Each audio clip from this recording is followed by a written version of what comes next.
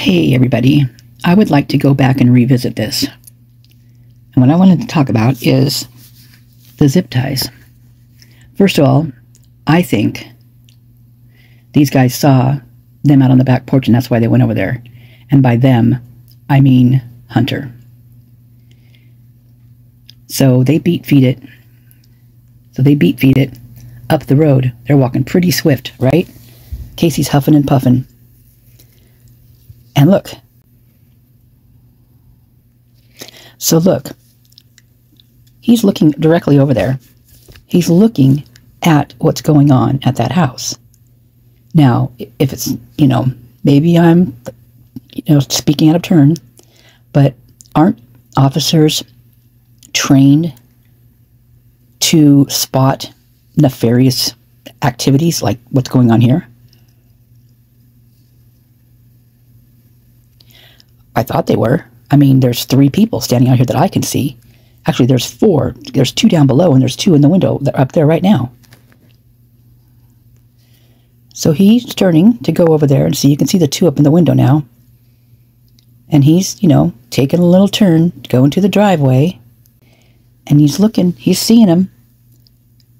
He's watching this guy over here. He started.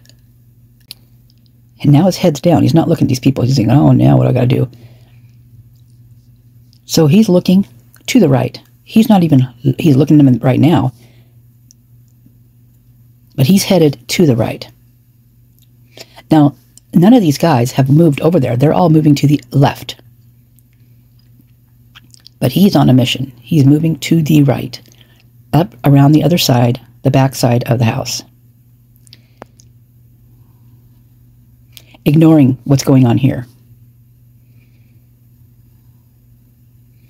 By the way, you guys, that's Dylan's rig right there on the end, that white little Jeep Wrangler right there. So this guy's on the phone. Look at this guy's on the phone. And now they're moving out of the window. And he's not even looking at him.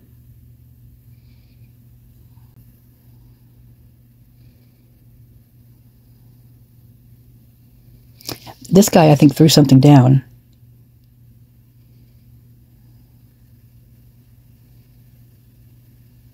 There's a guy with the backpack and that arrow right there.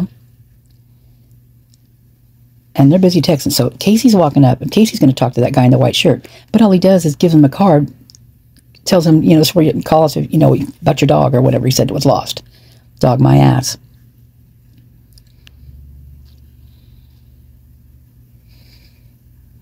Now he's got an ankle monitor on. You can see it down in his sock, and he's also playing with golf balls, you guys.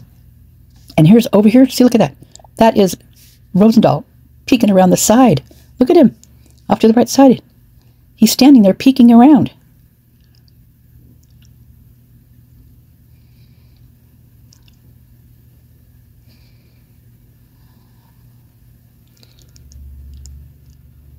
So then Rosendahl, Casey ends up handing this guy a card.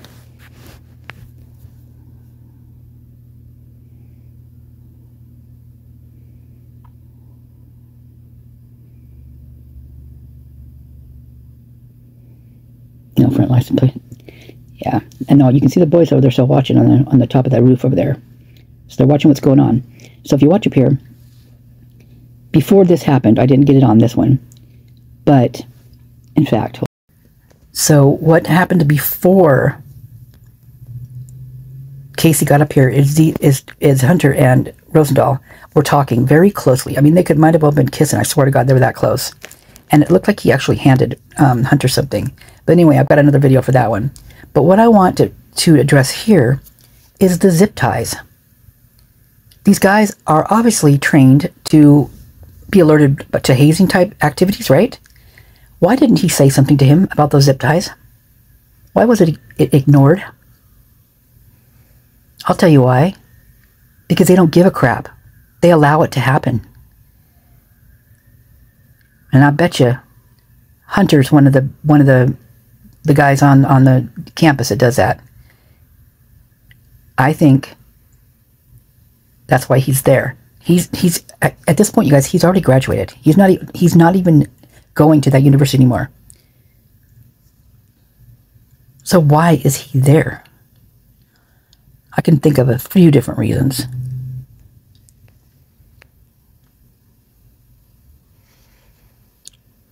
See, he's giving him the what. See, look, it looks like he's handed him something right there.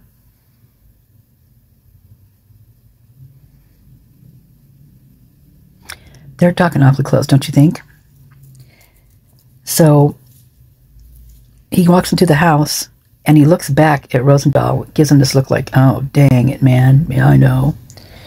So that's what I wanted to address here, is the zip ties. Why the zip ties were not addressed. Because it's a hazing thing and they know it. So why didn't they do anything about it?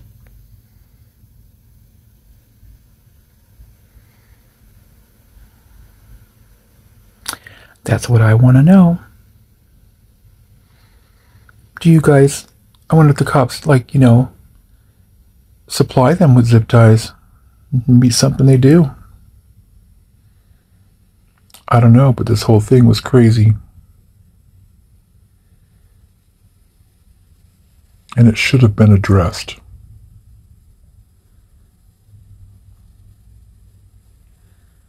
We're not going to get into the Kaylee thing on this one. This is about Hunter. Right there. The one that was hired in December of 2021 in the middle of Stickergate, where this guy right here, right there, he was born and bred into the church. His parents were in the church when he was born. He grew up there. He went to the schools. He went to Logos. He went to New Andrew. He went to all of them. He graduated from them. Those were his schools. That's the college he went to. That man right there.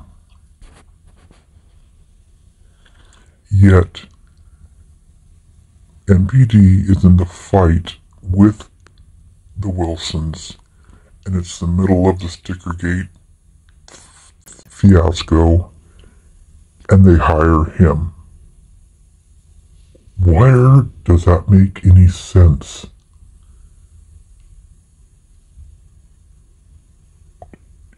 It doesn't make no sense. Only thing it makes sense about is if they were trying to do something. If something was going down that they needed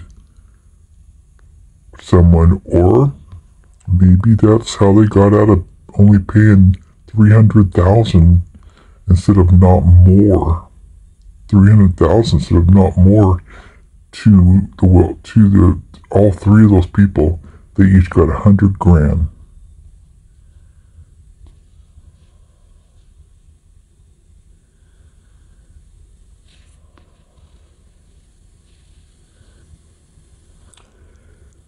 So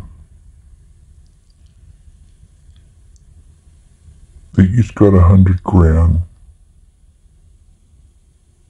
So that's $300,000 right there. Bam.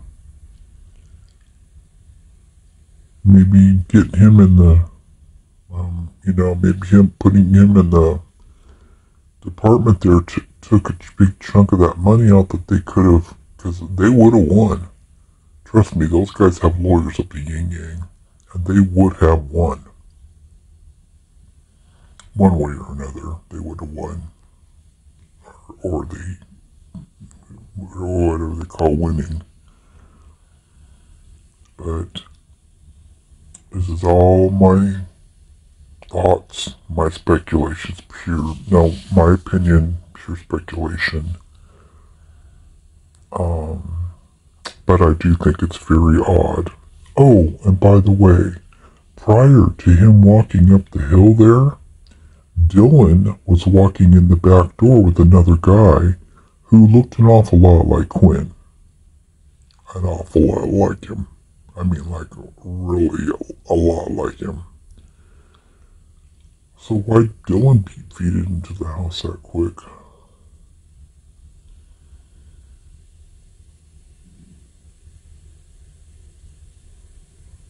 Why is Hunter in charge of this house?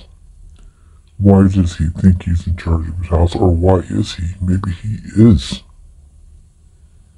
Maybe he is the chosen one. Maybe that's why he wears that pearl necklace.